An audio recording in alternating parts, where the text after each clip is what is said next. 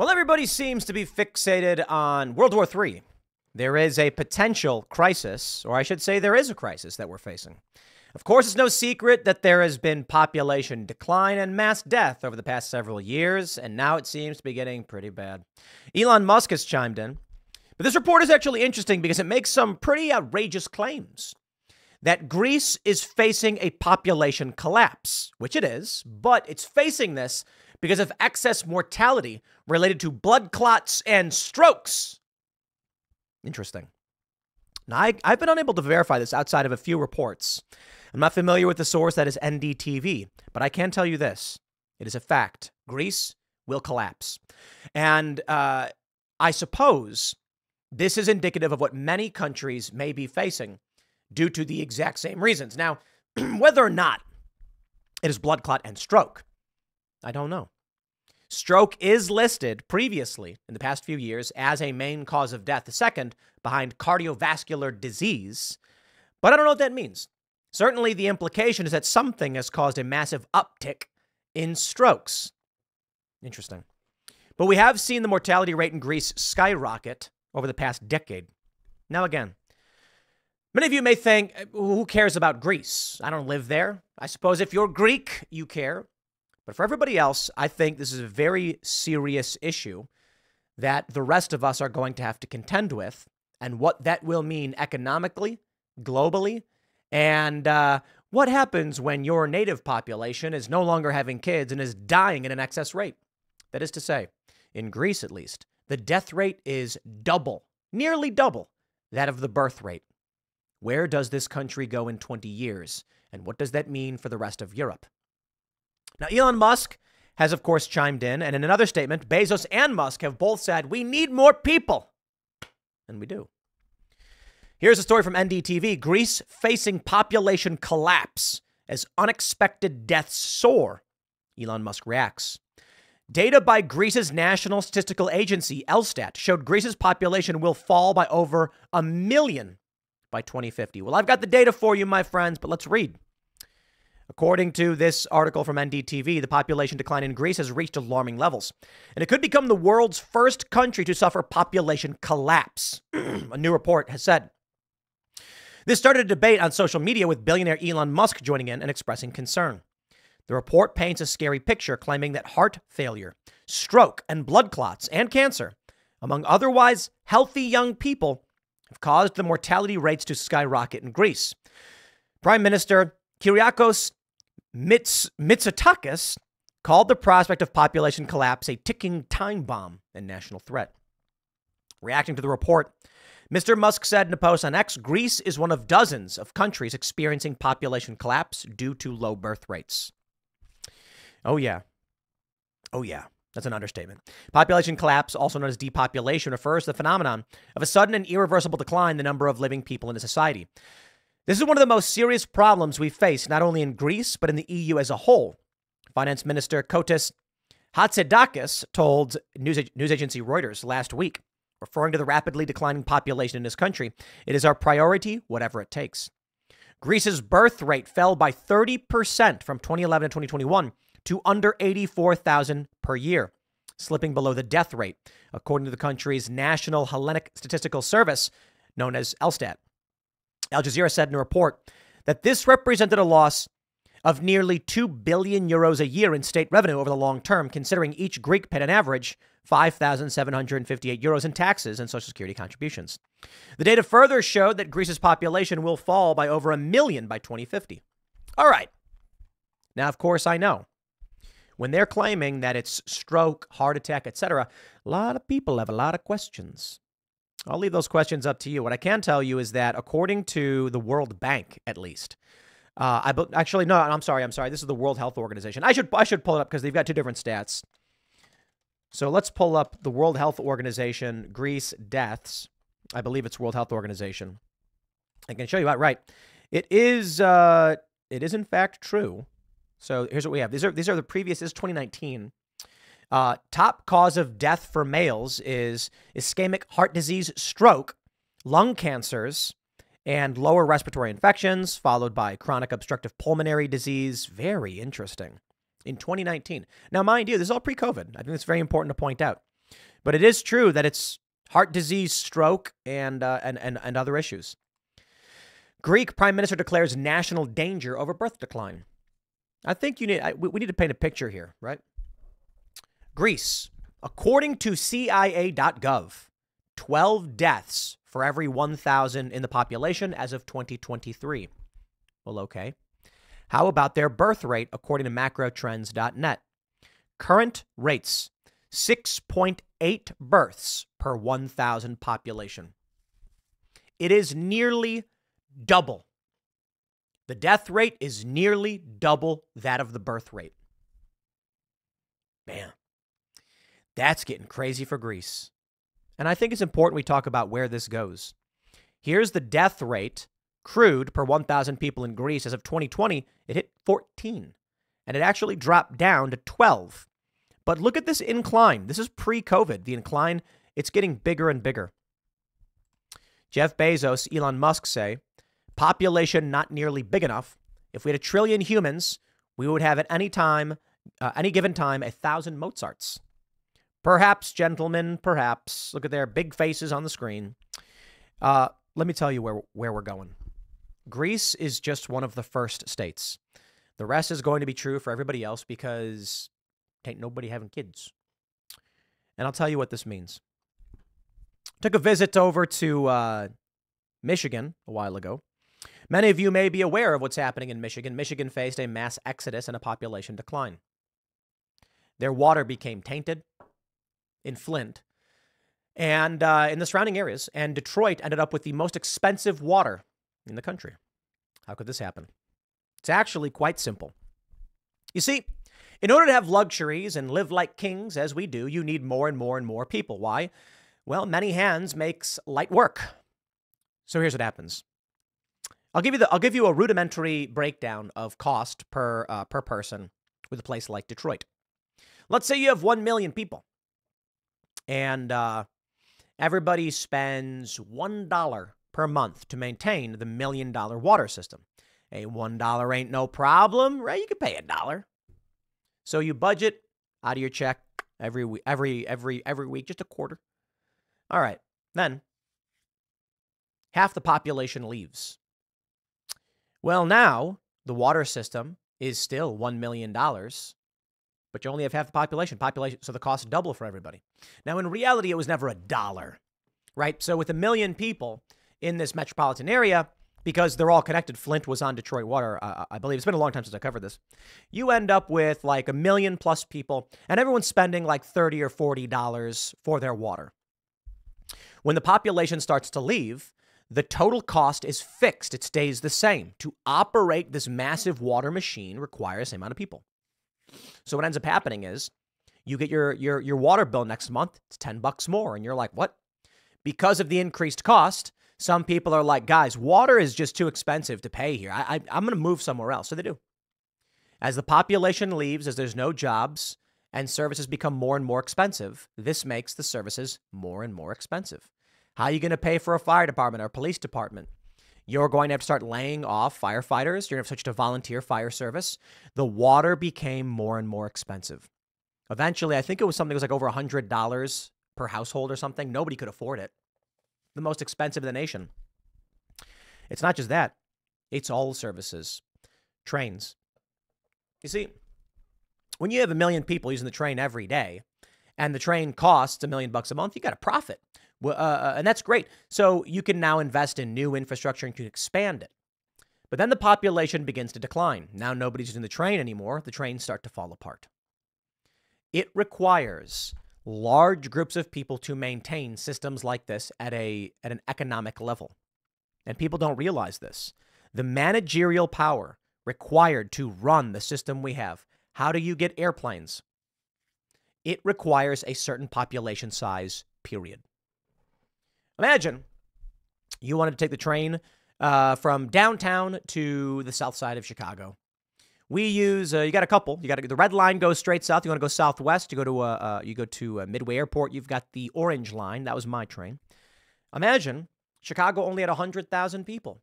The train would probably come once every 2 hours, if that, because that's what they can afford to maintain. Why? Not everybody uses the train at the exact same time. The more people you have, the more we can afford more trains, and it becomes extremely convenient for you when a train shows up every 5 minutes.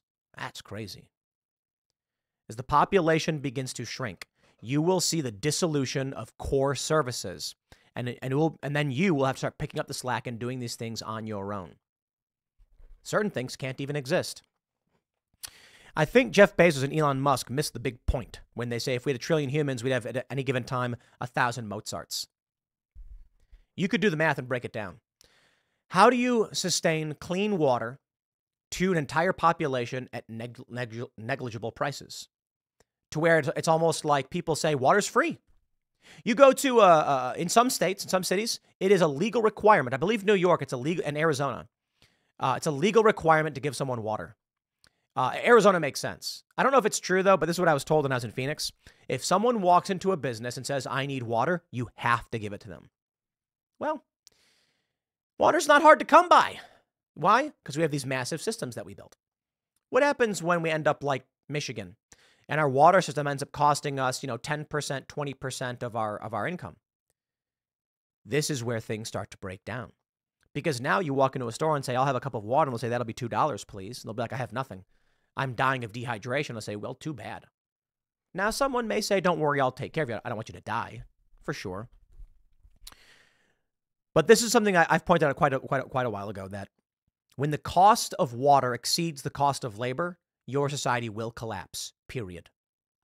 When the cost of water exceeds the cost of labor. So what this means is, if it ever gets to the point, and perhaps it can't for obvious reasons, perhaps the system breaks down before this could happen. If it gets to the point where, and let's just be real, if water ever reached probably 20% of a person's income, your society will collapse. That's it. Food's one thing. You can find food in places you don't like to find food. You can eat the bugs if you have to. You can actually eat certain leaves off trees, but I'm not telling you to do that. You go look up, talk to a nutritionist and figure out which leaves you can eat. There's many leaves we like to eat, spinach leaves, lettuce, things like that. But I was reading about this because I watched the deer eating the leaves all over the area, and I'm like, can we eat those too? And sure enough, I looked up. The answer is yes. You have to eat a lot of them nonstop, and it's probably not enough, and you probably will die, but, you'll get some nutrition out of it. And so the point here is this. With lots of people, things become cheap because it's distributed load. And then you end up with water, lots and lots of water. In certain areas, you have wells, and that means you dig deep enough and you're good. You live by a river, you're good. You may have to filter the water. There could be waste runoff and things like that. That's bad. But for a lot of places, if it ever got to the point where water was more expensive, reached a certain threshold, and I bet it's 20 or 30%, where you're working just to get a drink of water, people will leave. They'll leave. You can't survive that way. For humans with small populations, we would live near a water source, and you could just get a bucket of water and there's nothing to worry about because there was a lot of it. But now we're in big cities where there's no streams. You get water from the faucet. Where does the water come from? Well, there's a water source, and it goes to a reclamation plant or a processing center of some sort. But when that machine becomes expensive, what are people going to do? New York doesn't have good water. They don't.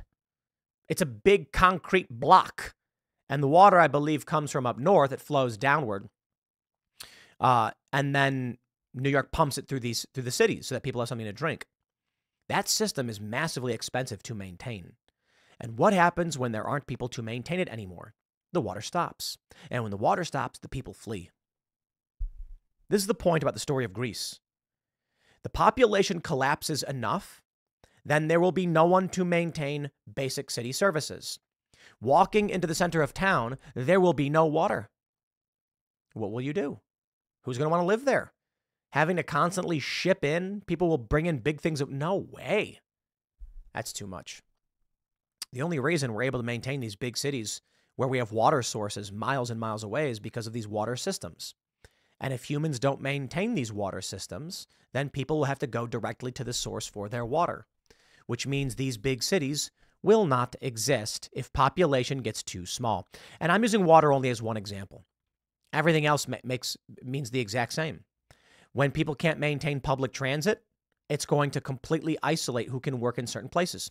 Some people like to live in New York and then they work they live in South Manhattan, the financial district, but they work up in Upper West Side or something like that.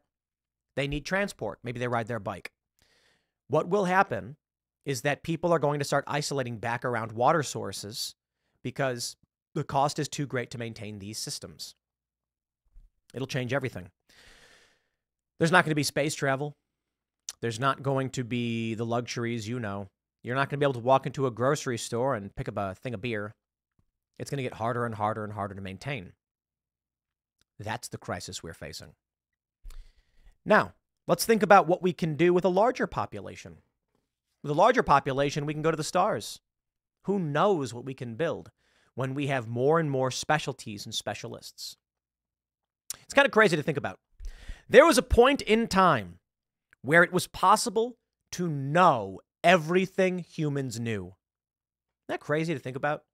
For real, if you go back, like a couple 100,000 years to the dawn of humanity, and everything humans knew, you could know.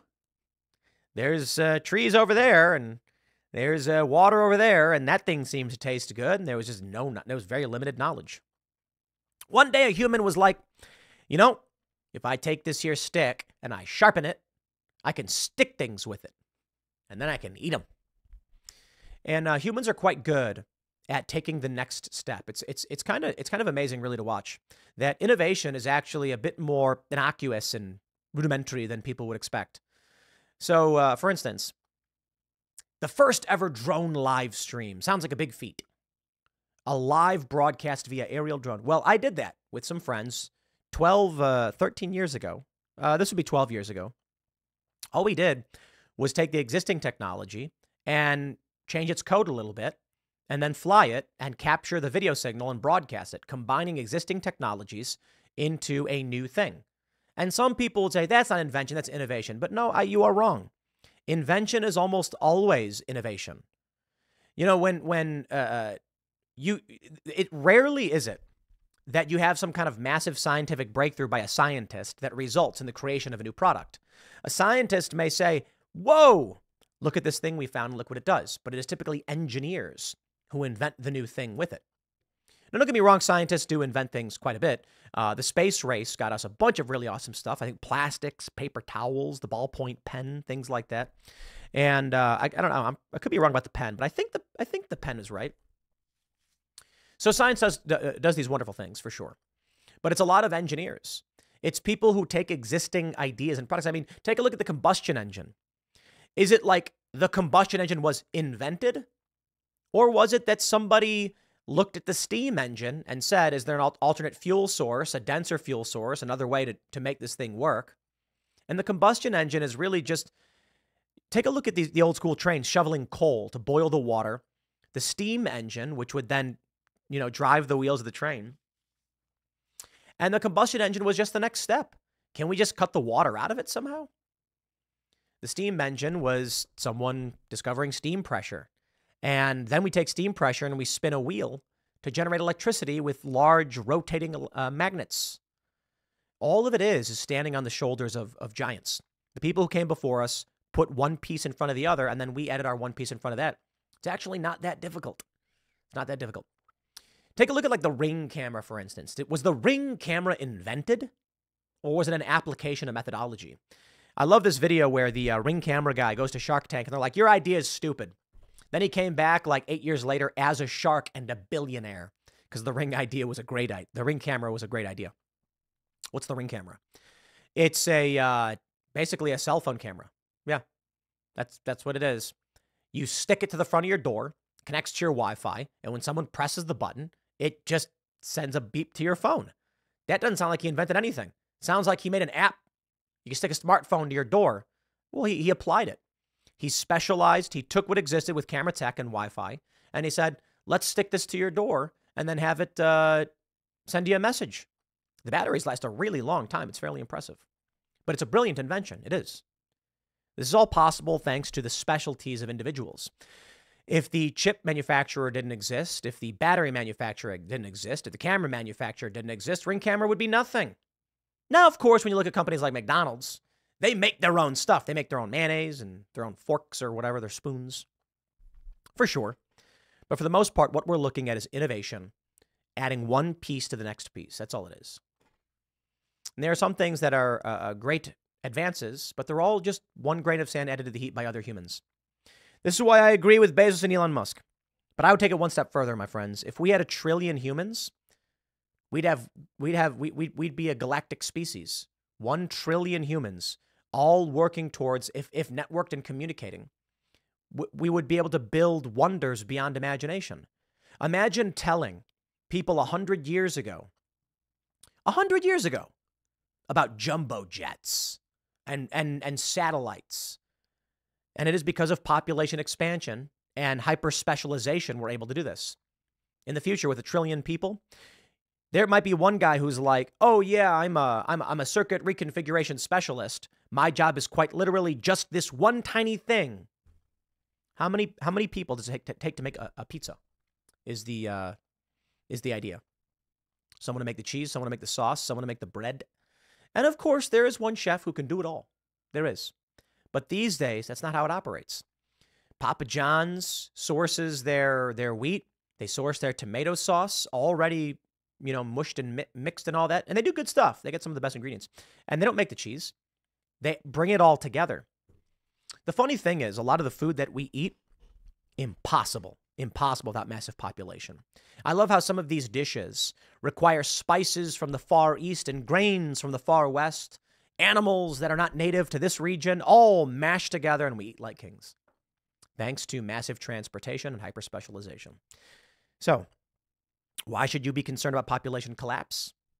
Because in the end, you will live in the pod and you will eat the bugs. And they say you'll be happy. I'll leave it there. Next segment's coming up at 6 p.m. on this channel. Thanks for hanging out, and I'll see you all then.